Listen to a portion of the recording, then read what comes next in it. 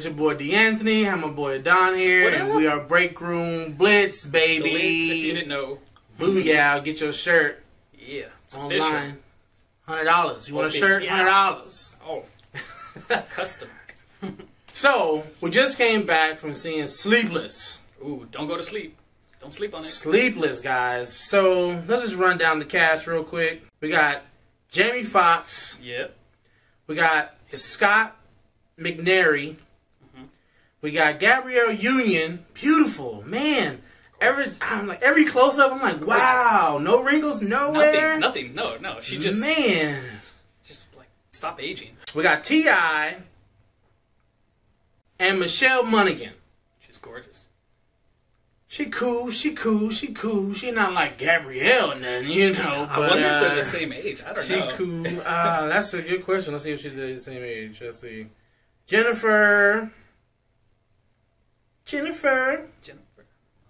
Age 40. Gabrielle's 40-something. You already know this. She's 40-something. That's why I'm like, man, no wrinkles, nowhere. 43. 43. Gabrielle 43. Wow. And winning. Gabrielle is winning. Definitely winning. Man. So, pretty much, we got Jamie Foxx, T.I. They're partners. One's a crooked cop. One's an undercover cop. Yeah. And shit just goes south. Yes. Very quick. From the get-go, from the gate. Yeah. They're having a shootout. They're robbing these drug dealers. And they come up, you know, but they robbed the wrong person, basically. Definitely. And Jamie Foxx had more to lose than T.I. in this movie. Sure did. Apparently. So they found where Jamie Foxx lived and who he was. Took his son, snatched him. Yep.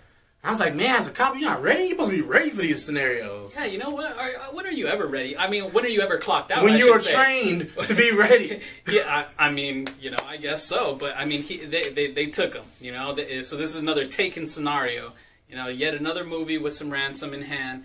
And so, you know. So, what are some things that you liked about it? Did you like it? Can we say that? I liked it. I liked it because I liked the action in the movie. There was some really good scenes just right off the bat. You know, we got this bus going down, and then we already have this calamity. How many people are coming after this briefcase, you know? Right. And so we got these parties from all angles coming after this briefcase of drugs, and it just went, you know, from there, you know. They got his son pretty quick.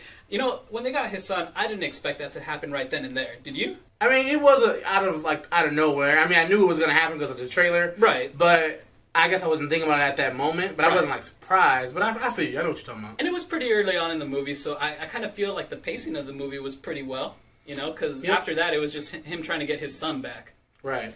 And keeping it away from his wife, Gabrielle, right? Or Gabrielle Union. And so... So you liked it? I liked it. What would you rate it if you had to rate it? If I had to rate it, I would definitely give it, I'm right there, on a 7.5, just because I like the acting. I was nitpicking the movie a bit because there was a lot of convenient factors. But, yeah, I mean, overall, there was, you know, it's one of those crime cop type movies that I appreciate. I like it. All right. I'm a little different. I'm very hard to please. Really? Yes. No way. If you didn't know. So I was excited because we get Jamie Foxx. I wanted T.I. to finally show me some real acting skills. But I just didn't get that. So, man, I'm going to give it a 6. I had no intellectual value.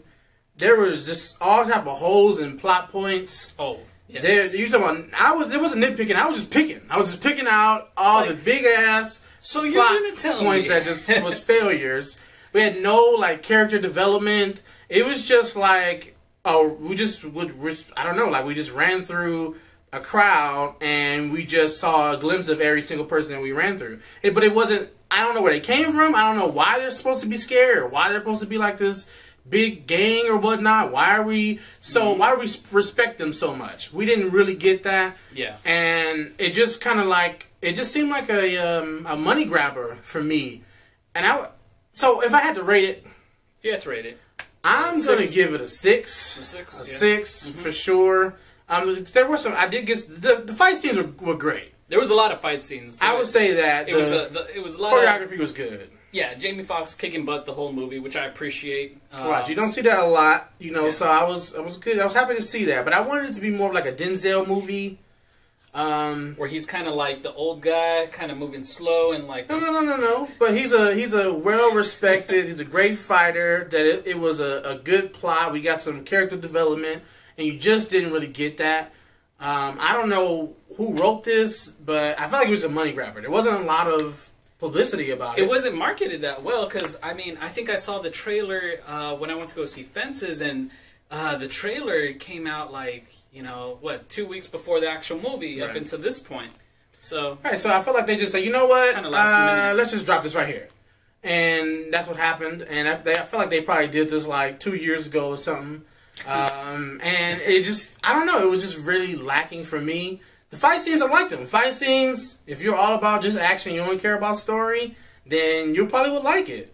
I just need a little bit more of why. Like if someone, like for instance, if there's a bully at your school or at your job or something, and someone says, you don't want to mess with them. You want to know why, right? Absolutely. You want to see, like, dang, all right, let me not mess with that dude. Right. We didn't really get that. It was just like, he's the bad guys, and let's go. Yeah. And I didn't really like that too much. So I had to ding it for that. I'm going to stay with my 6. The critics gave it a 38. Critics gave it a 38 on Rotten Tomatoes. I want to say not that bad. It was like a 13 on Rotten Tomatoes. Oh, was it 13? I think so, yeah. So I'm a 6. So I'm right there. He's right a 7, 7.5. Yeah, that's kind of where it's at. I liked it a little bit more, but I mean, yeah, I can nitpick the movie, of course, but for me, it was fun. So as far as like watching it, it was kind of easy to watch. The nitpicks didn't override it for me because ultimately I enjoyed the movie. So what about the villain? Did you get like a good hero to villain complex there? I felt like the villain was kind of like an underlying villain because, like you mentioned, why am I fearing this guy? Typically in these like type of gangster type movies, there's like a cartel leader that's just like, yeah, you don't want to mess with him. I seen him beat a guy with his bare hands or something, Yeah. And we didn't really get that. It was just like this kind of underlying, guy that's like sent off by the main head honcho, right. And they didn't tell us who the main honcho was, but it kind of left you in suspense afterwards. All right, so were you buying the whole? Because I didn't know exactly who the bad guy was supposed to be because we got like the guy that was over the hotel or over the casino, right? And then we got the guy that's over him that he's dealing with. And I'm like, well. It just kind of, I don't know. I wanted that guy. I want the head of the casino to be more of like a real villain. In the trailer they kind of show him coming out of the elevator with like a gas mask on or whatnot. So that's that bad guy. And so we got these two dealing in between each other and shooting everything up. So I mean, we didn't get the main villain, but if you watch the movie, you'll see that maybe they leave it kind of open-ended. They might do a sequel. I just don't think they should do a sequel. I feel like this should be a one-off. The characters just weren't that interesting to me. Like, I don't really care to see Jamie Foxx's character. Yeah. Like, he's an undercover cop, but no one knows this, and he never talks to anyone who knows it. Right. Like, I'm like, oh, are you? It's like, man, okay, who do you know that put you in this position? It was kind of a mixture of Taken and The Departed, where Jamie Foxx's character would be Leonardo DiCaprio's in The Departed and Liam Neeson. So I know that you probably haven't seen The Departed or something. That. Anyway, if you've seen it, you kind of know what I'm talking about because he's an undercover. But I appreciated what they kind of did there. So, sequel. You got a favorite part? I can't actually pick out a favorite part. That's the thing. There was a lot of favorite part. Fight scenes. Jamie Foxx's son get kicked the shit out of in his chest. Ha! Right. He falls back. That was so funny. Yeah. Now I don't condone violence. Oh, or really? Kicking of any kids.